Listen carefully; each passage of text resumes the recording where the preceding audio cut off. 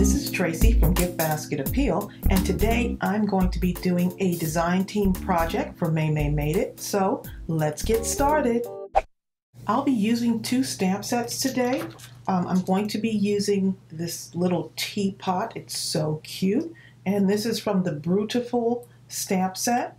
It's got lots of different sentiments on it, and it's so adorable.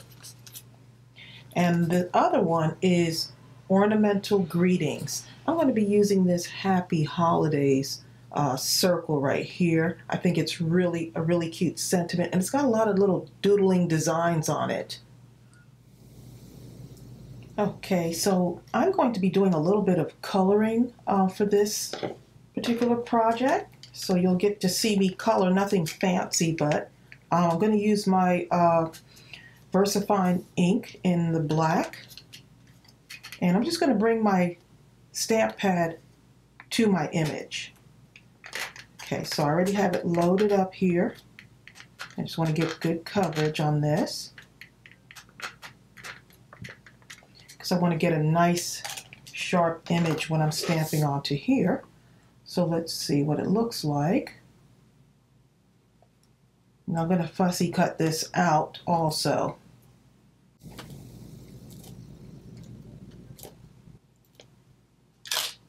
Okay, so look how clean that is on there. Okay, so I'm going to go ahead and fussy cut this out, and then we're going to color it in. Okay, so this is all cut out. Now the challenge for this month is layer it up. So I'm going to have lots of layers to this card. I'm going to be using the blue and red. It's a holiday card. So let's see. I'm going to go ahead and color this in using my Tombow markers. And so I just want that in a deep red. So this red and blue looks really good together as a holiday color. And I'll be sure to put everything you need for the store, for Maymay's store. And let's see, I'm going to use the lighter blue. Now these are two similar shades of blue, and I'm going to take the lighter one to just color everything in, and then I'm going to go in around the deeper, with the deeper blue.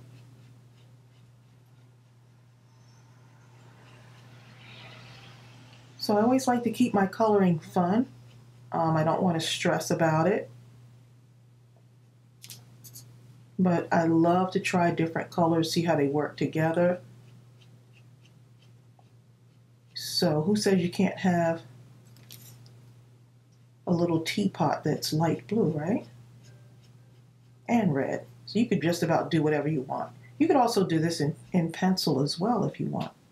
So lots of open space on this one to color it in. It's such an adorable image.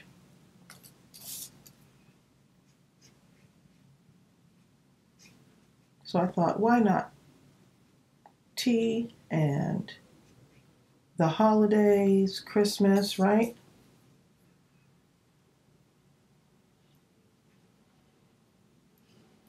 And I think this is what I love about card making, is that it's just so unique. Handmade cards are unique.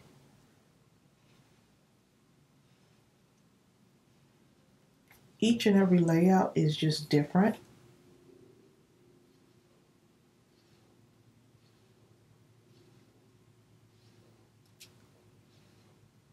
So I'm going to keep going on this.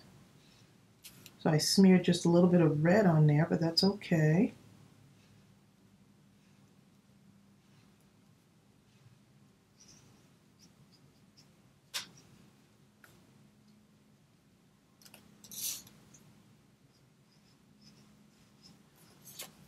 So I like to kind of color in one direction, just like this. Add more layers to it.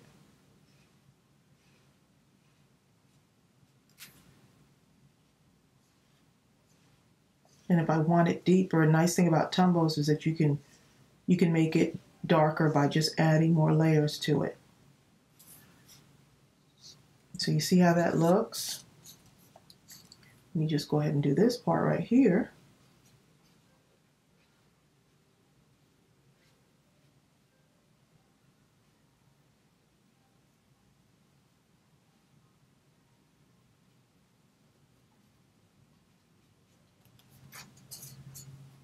So my advice for anyone that's wanting to color images in their stamping, just have fun with it and try out different things. You know, you never know how it might turn out. If it doesn't turn out good, just start all over.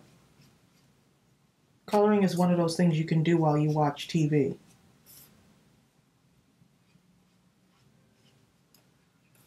Okay, so you see what that looks like. It's coming together. So now I feel like I need a little bit more of a border on mine. Just a little bit more. So I'm going in with this deeper color here. And I'm just going around the edges where there might be a shadow, possibly. But all in all, I'm just going with what looks good. Okay, so right around the edge here where the lid would hit, maybe there would be a shadow there, right?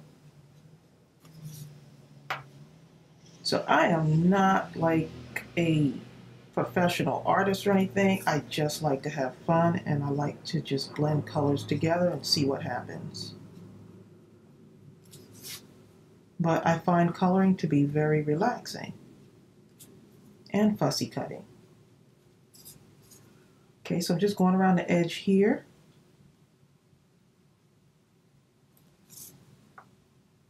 So you see how it's just starting to all come together? Great. Just barely going around the edges here. So I'm just kind of doing my own thing on here. And I'm hoping that you do your own thing too, because it could be super fun coloring. This is what I remember doing as a kid. Okay, so I'm going to take this colorless blender, and I'm just going to kind of, I don't normally use this a whole lot, but just so that the lines aren't so defined, I'm just going to kind of see if I can kind of do some blending on this. And I'm not doing anything fancy. So you see it has no color on it. It's a blender to help with your coloring, just so that if you don't want to have a lot of definite lines, you can just kind of use this to kind of move the color in a little bit.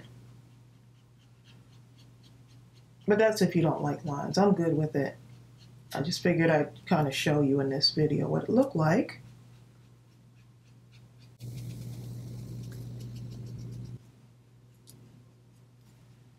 Okay, let's see. Take my light color here again and just kind of go in a little bit more lighter. Just a little bit more blending on that one.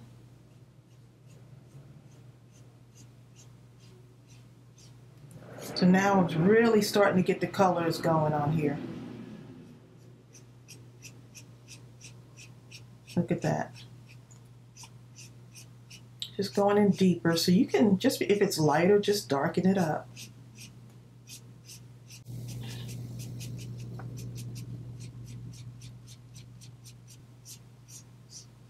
And I like the way this has a little bit of texture to it.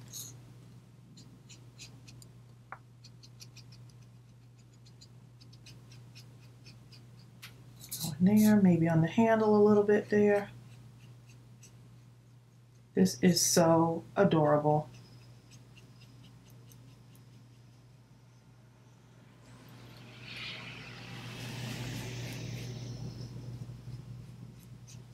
And today it's raining outside, so it's a perfect day for coloring. I'm going to take this and just have this in black right in that area there. And this is going to be one of the layers on the card. So this is what I have so far. Now I also took this little circle and I cut it out from like the lid of a bottle, So you can take just about anything. Even if you had like your art glitter glue and you want to just trace around it if you need a circle. So I needed a circle that was going to fit my sentiment. So let me go ahead and load that on my block.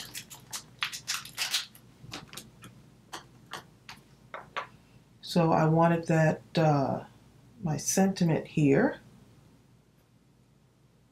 I'm going to put Happy Holidays. Yeah, I'll use the Happy Holidays one on here. I think that'll be cute, and it fits perfect. Look at that. So that was my requirement, was that it fit perfectly.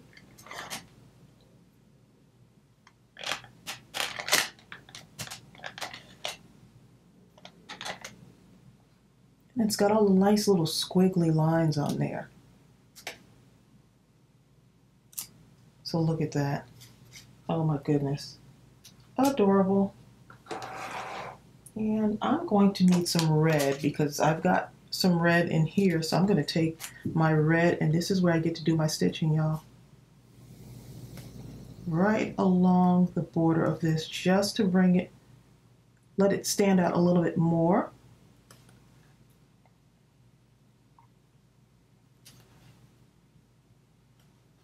So this is going to be another layer, and you'll see that in a moment once I start putting everything together.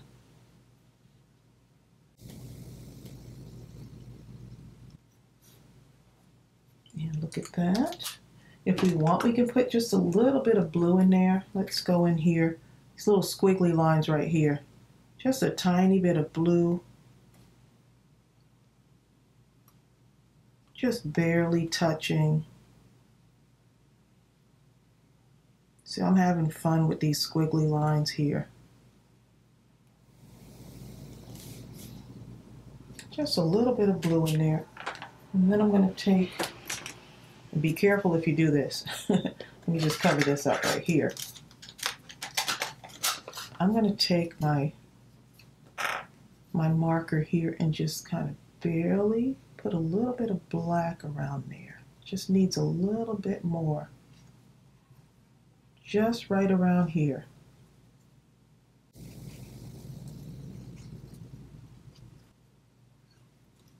Okay, so now I've got another layer to add to my card. Okay, so now we're going to do something with this as well. This is another layer. Okay, so I'm going to create a background on here using this little thing right here. I don't even know what to call it. It reminds me of a splash almost. So I'm going to use that with that tea kettle. I think it'll be really cute. And I'm going to make a background on here. So let me show you what I'm going to do. Just going to kind of take this, and this will be good for like a corner. So let's see, right here.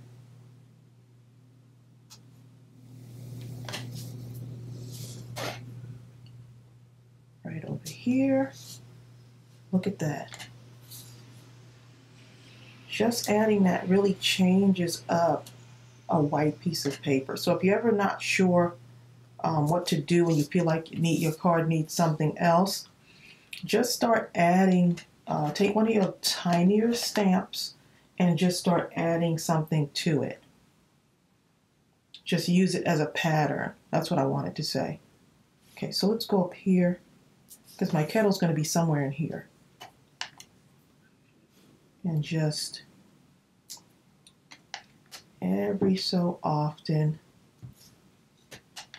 let's see, I'm going to have my kettle somewhere around here.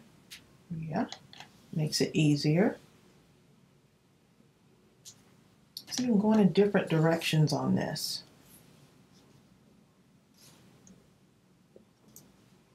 I'm just having fun doing that.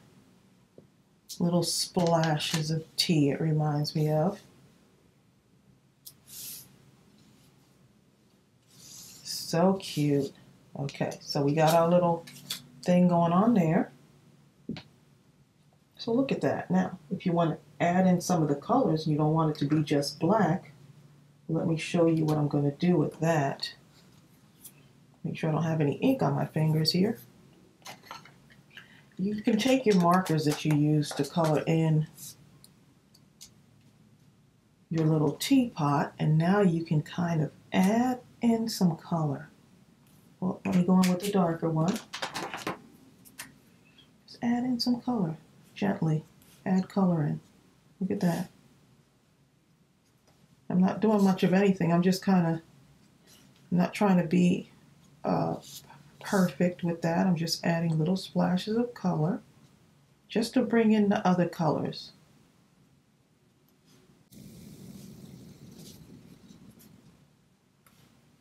So I hope you're getting some inspiration from this. Sometimes you just got to make up something new, break all the rules, and do your own thing. See, I'm just bringing in the color. Bringing in some color.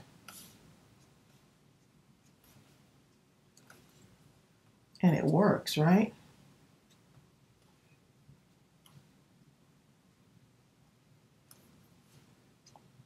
Now, another thing you can do, and you know what I always add to my cards, you can do some stitching if you want, or I can make a border. Just lightly go along here. If you don't have that kind of paper, make a little border. So I'm just using that light blue, coloring along the edge here.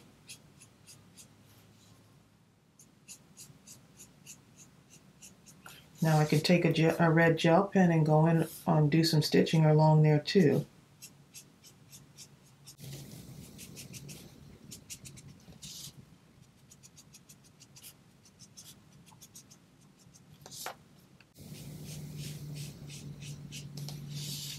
Okay, so that will bring in some color as well. And let's see what else we can do with this. Now if I want, I can take my darker blue, or I can take the red. I can take my red gel pen and I can go along this area here and put some stitching in there over the blue. That's what I love about these gel pens.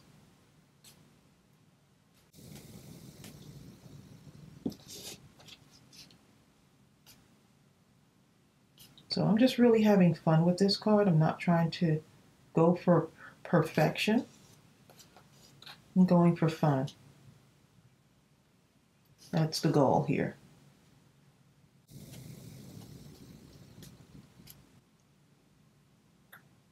So yep, I put that stitching right over the blue. And just gotta let this, this is the Uniball Signo Gel Pen. I'll put a link to it below. I love these gel pens. Okay, so I got that. And I'm just going to add a little bit more red in this right here. Maybe a little bit right there. Just kind of evening everything out a little bit.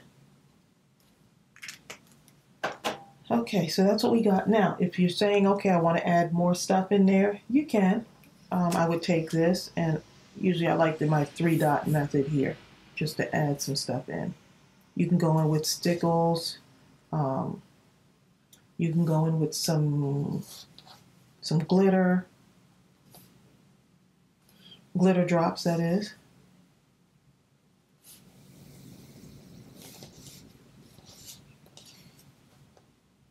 And so that I'm filling up, I don't know if you can see this on camera, I'm just filling up some space here. It looks so adorable. Okay, so now this is what we got. So now let's add some layers on. We're going to put that first layer on here. Just like that. So I'm going to go ahead and add these on.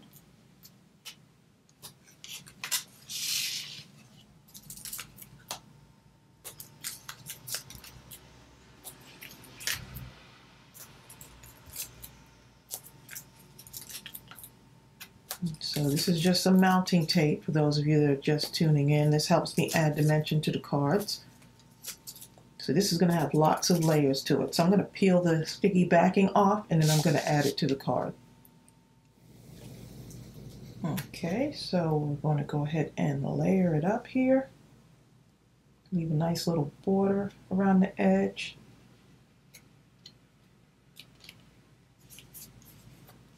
Just like that. And then we're going to take these two pieces and let's go ahead and add a layer on here.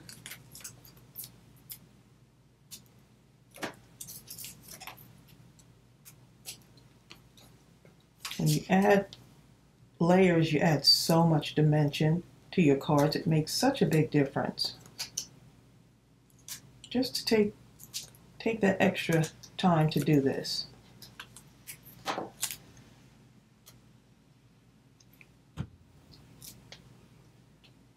So we got that one on there. Right there.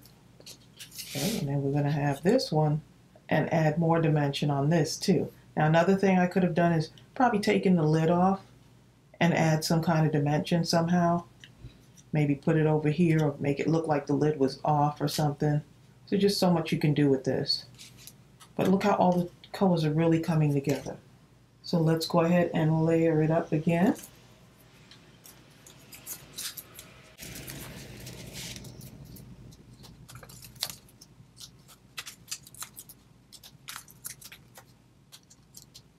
Okay.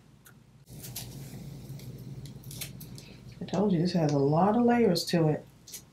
So yeah, challenge yourself to add layers to your cards. And I will put all of the links below in the description box so that you can see where to get these stamp sets.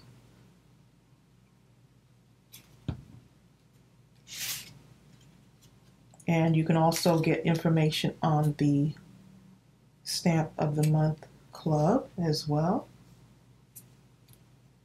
Oh, look how adorable that is. All the layers. Love it. Okay, one more thing. Let's see. Something else I feel like I want to do to this. See, we got this on here. I'm going to add a little bit of a white border around here just to tie everything in. And I'll show you the other card so you can see the differences in those. I did do a practice card on this.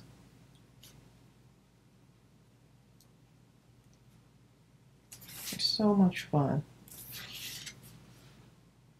So I really hope this has given you some inspiration, a couple of ideas. For those of you that are just joining me and just started to watch my channel, I appreciate you. I appreciate everyone watching. Don't forget to subscribe and hit the notification bell so you can see when I post more videos.